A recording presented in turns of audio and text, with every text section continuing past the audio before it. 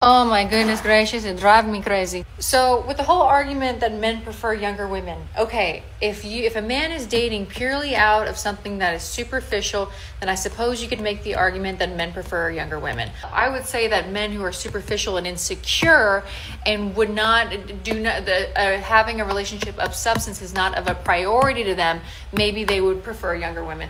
Because the reason why the majority of these men prefer younger women is because mentally those are the only people who are going to keep up with them. Okay, it's less about wanting someone who's younger, it's more about wanting someone who's relatable. And a lot of these men are stunted in their developmental, in their mental. Yeah, okay, of course. It doesn't matter how successful they are. Yeah. Oftentimes, even if the more successful they are, the more stunted they are in an emotional and mental way. Okay, because they've been operating. The reason why a man would prefer a woman his own age is because of substance. Because you're not going to have a lot in common with a woman who's much younger. Yeah, it's just a bunch of cope. Like, the amounts of copium in this TikTok are just so insane.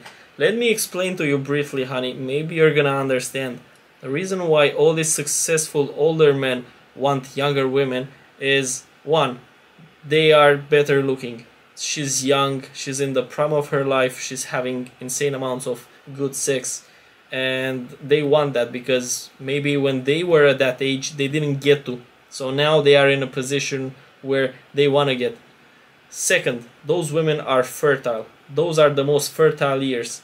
Even a 50-year-old, a 60-year-old, a 70-year-old man, is, if he has a bunch of women to choose from, he will always choose the young woman. Like the one who's in her early 20s, developed, she looks stunning, she's young, she's fertile. That will always be the most attractive years of her life, always, without a doubt.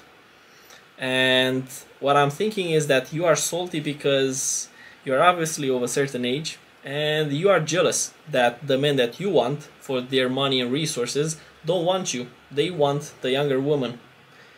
You had your chance when you were young, but you didn't want to waste your life, the best years of your life, on a relationship. So you hold around from man to man, and now it's like, why are all these men not wanting me? It must be them. They are immature. If your man said no more girls' nights in Miami, how would you feel? I would think that it's wrong, and I would be like, I'm going to do whatever I want. Exactly. And if you don't trust me enough for me to go out with my girls, then why would I be with you? Wouldn't it be safe to say that you're putting yourself in a unsafe environment, though? Like, if I'm in, like, an unsafe environment, like, guys-wise, I Yes. can choose whether or not I want to, like, talk to whoever I want or, like, go with whoever I want. Do you think that when women go into certain environments, they're showcasing that they're still on the market? Honestly, no. I think Yes. it's different for guys and girls, too. I feel like mostly guys go out to, you know, see girls. But if you're, like, with a group, like, with your friends, like, having fun or, like, celebrating something, then obviously not. But if I'm just going out and, like, trying to talk to guys, then yeah. But in general, I don't think so.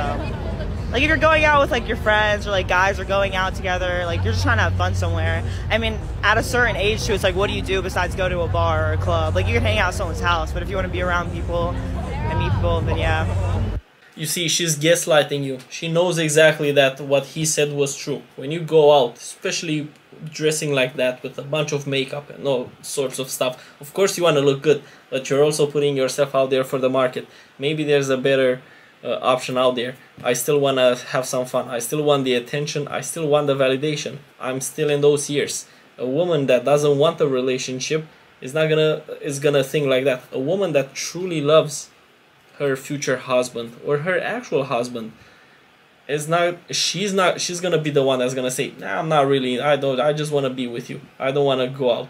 But they don't want that, so obviously their arguments are gonna shift towards their needs.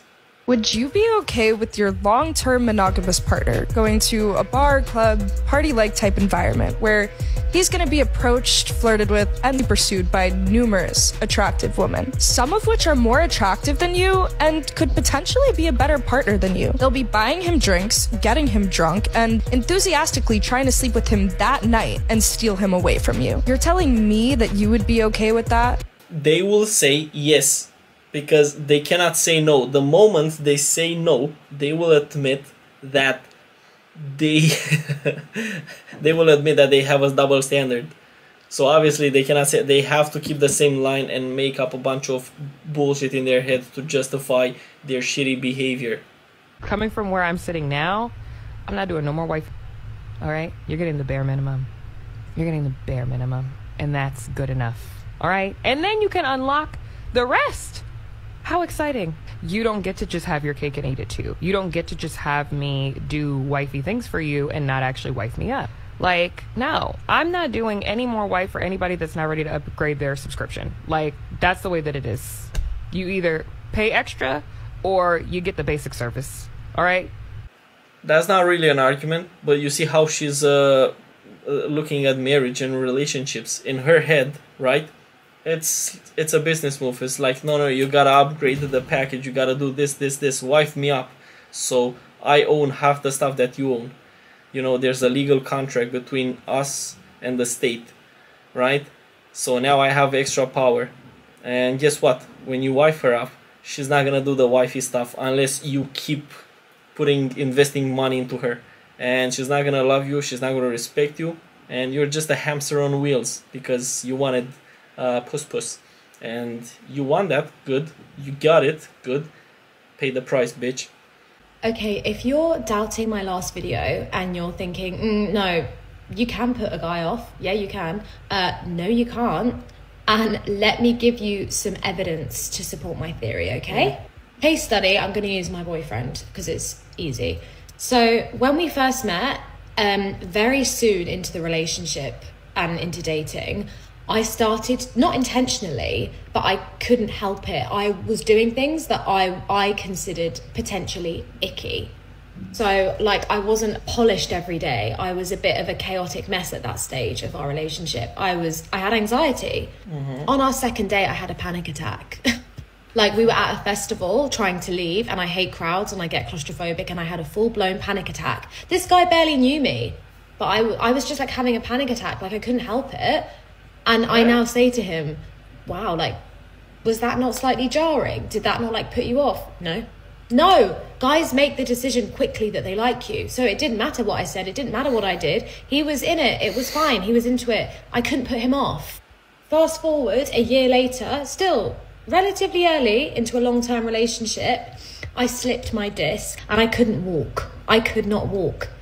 He took time off work to basically be my carer. He had to shower me, he had to take me to the bathroom, he had to do everything for me. Yes, he's a man, we got it, let's keep to the end. I think when they like a woman, they're decisive, they're set on it, that's it. End of story, full stop. Yeah, for us, there's loads of ifs and buts. Oh, I like him, but he did this and now I'm not sure and blah, blah, blah. Let's talk about it and think about it for 5 weeks. Guys just don't really work like that. And I think that's such a good thing because it means that you cannot mess up something with the guy that is right for you. It is impossible. I mean, yeah, that's not true. Anyway, go and cheat on him. Go be a bitch. Moan, whine all the time about trivial stuff that doesn't really matter. See how long that relationship will last. It's like, yes, you can definitely 100% screw that relationship up. But it's up to you to not be a shitty person. And it's up to him to not be a shitty person. So you guys can coexist in this beautiful, beautiful relationship. Huh?